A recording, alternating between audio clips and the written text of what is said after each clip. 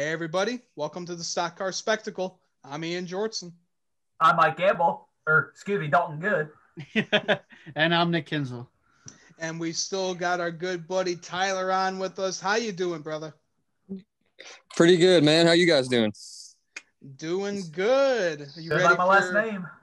All right, guys, we're getting ready for Kinzel's Classroom. Professor, take it away. Saddle up, boys. Class is back in session. Welcome to another edition of the Kinzel's Classroom here on the Stock Car Spectacle. It's nice to have Tyler joining us this week.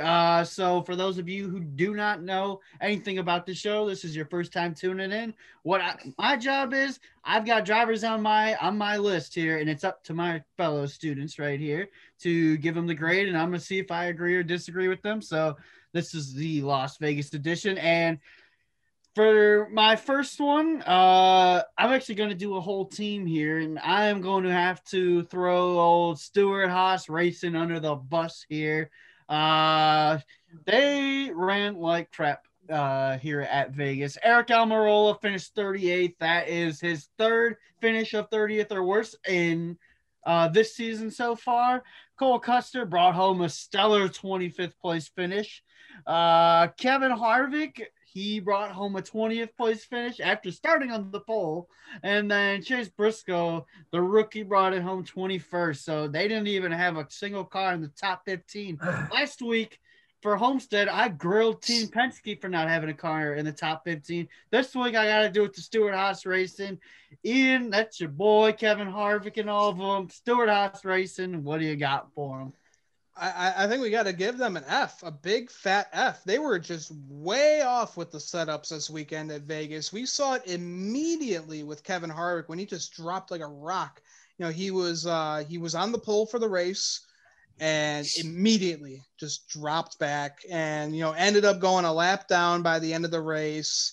The whole rest of the team just did a terrible job. And usually Stewart Haas Racing excels at these kind of tracks at the 1.5s.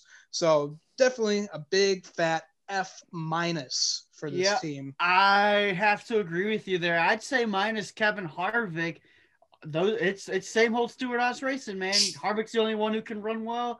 The other three cars have not done shit so far. I know it's still very early on in the season, and no practice and qualifying does not help, but got to give the SHR boys a big fat stinking F, so those four are going to see me after class. Next guy on my list, I talked about him last week, and he backed it up with another solid finish. Ricky Stenhouse Jr., driver of the 47, brought it home P11. I'd have to say him and Ryan Preece both have been doing some pretty good things this season. They're both just consistently running inside that top 15.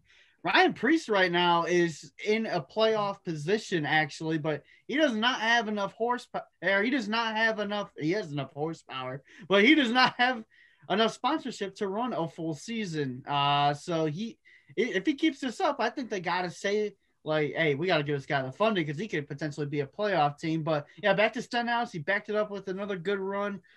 Tyler, great scale, A to F, Ricky Stenhouse Jr. I'll just say JTG Doherty Racing. They backed it up with the finishes of 11th and 15th. I'd probably give him I don't know. I want to say C+. I mean, he's talented, but he always seems to find himself in trouble or wrecking other people. If he would just, not drive so dirty, he might be better off. But, yeah, I think I would just give him a C+. That's fair. I would go from the C+ range, maybe B- because this is JTG Doherty Racing. They don't have the best equipment out there, but to see those guys running up there, it's nice to see. I will be curious to see what happens though with Ryan Preece. If he continues to run like he runs, what are they going to do? Because they don't have the funding to run a full season. So that will definitely be interesting to see. All right, next guy on my list, who I'm also very disappointed with this season so far, is that 42 car of Ross Chastain. This is his first year in the 42. He's taken over for Matt Kinzel last year, and he has not had a good run of it so far this season. Despite finishing 7th in the Daytona 500, the next three races, he's had finishes of 39th, 17th, and 23rd.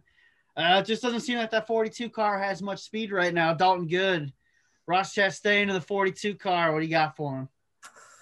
I'd probably give that an F too. But I don't know if it's the driver or the team. Like, that team has just been struggling for such a long time. Kyle Larson really didn't have that much speed back in the 42 day. I mean, the last time the 42 car was fast and Kyle Larson was driving it was 2014, his rookie season. That was the last time that I think that 42 team was pretty good. Or no, excuse me, 2017 when Kyle Larson won 4 races that year. That was probably the last time that 42 team was fast. Ever since then, it don't matter who they put in. Like, that team just struggles. Of course, Matt Kinzel last year, I mean, I didn't expect anything. I figured it was a 30th place finish in points anyway. But I thought they'd be better with Ross Chastain. But it started to look like Matt Kinzel is still driving that car, to be honest with you. But, yeah, I just have a hard time finding out if it's the driver or the team. I strongly believe it's the team. But regardless, not doing well at all. Not doing any better. So I got to give that an F also. Yeah, I have to tend to agree there. I'm a little disappointed because I thought Ross was going to be the guy. I said it for years now. Once he gets his shot, I thought he was going to be taking over for Kurt Busch a couple years ago because I thought Kurt Busch was going to retire from the one car. But here he is. This is his best opportunity he's had so far. Not making the most of it. But still very early in the season. They got time to adjust. But Ross Chastain, big old fat stinking F. See me after class. And then we're going to end on this guy right here. What a run for the 43 car of Eric Jones. Well, he brought that car home in the top 10. He finished 10th. I don't think anybody this season Eric's had some pretty okay runs, I'd say. He looked really good in the clash. He looked okay in the road course. He looked good in the 500. And then he looked great here. I mean, 10th place for that 43 car without a lot of funding.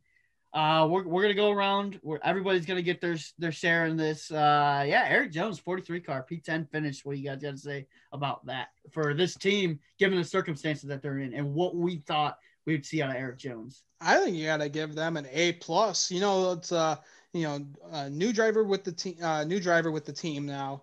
They're still getting adjusted. They're not getting any qualifying practice sessions.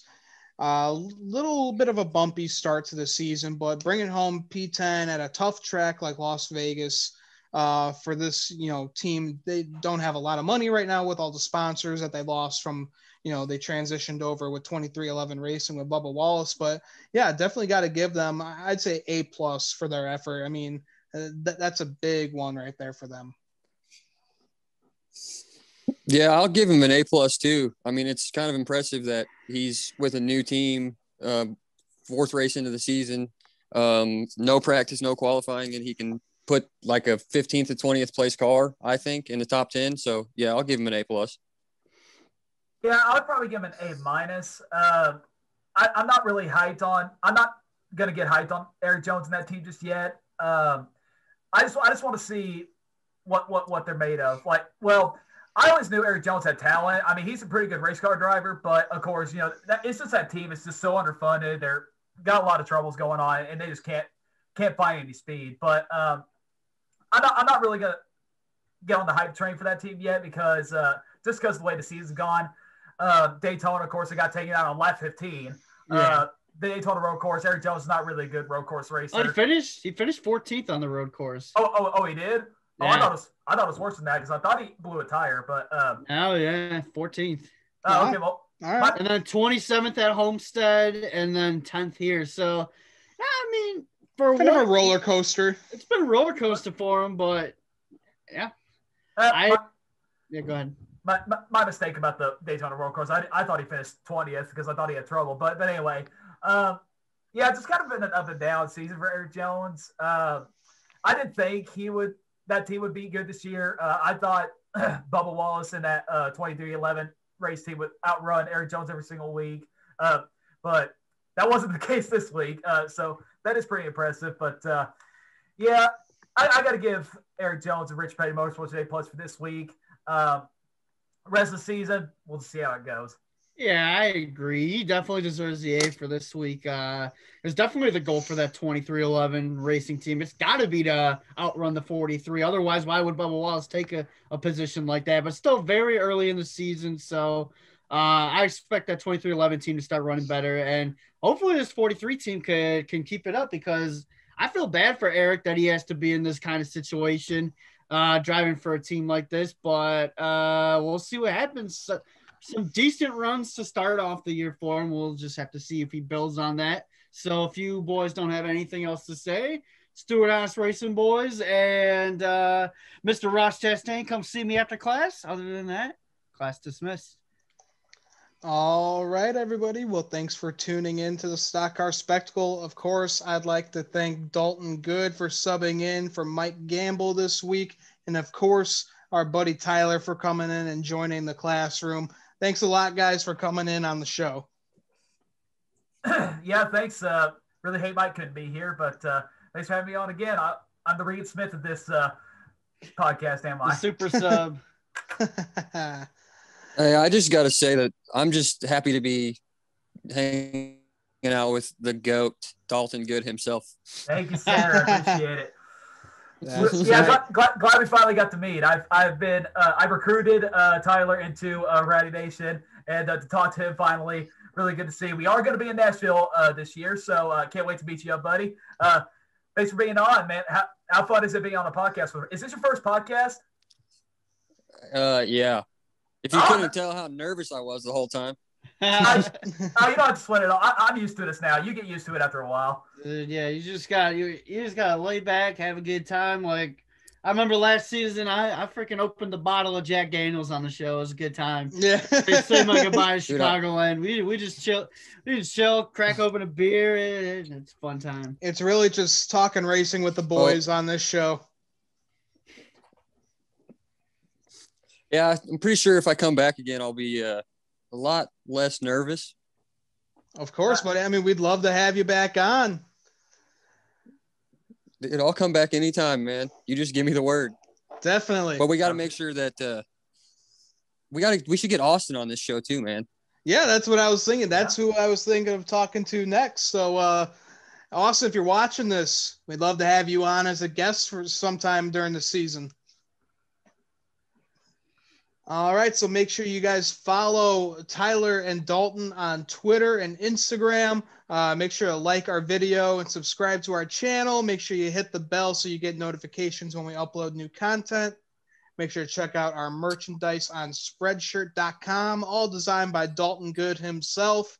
So make sure to check that out. We'll have the link below in the description. Make sure to follow me, Nick, and Mike on Twitter, along with the Stock Car Spectacle account for weekly updates about the show. Make sure to tune in to Kodo's Mojo with me, Adam Cornwell, and Patrick Kodo as we give you weekly sports updates. You can find that on all podcast platforms. So thanks for tuning in, everybody. I'm Ian Jortson. I'm Dalton Good, not Mike Gamble. No, I'm Nick Kinzel. Thanks for tuning in, everybody. Have a great week.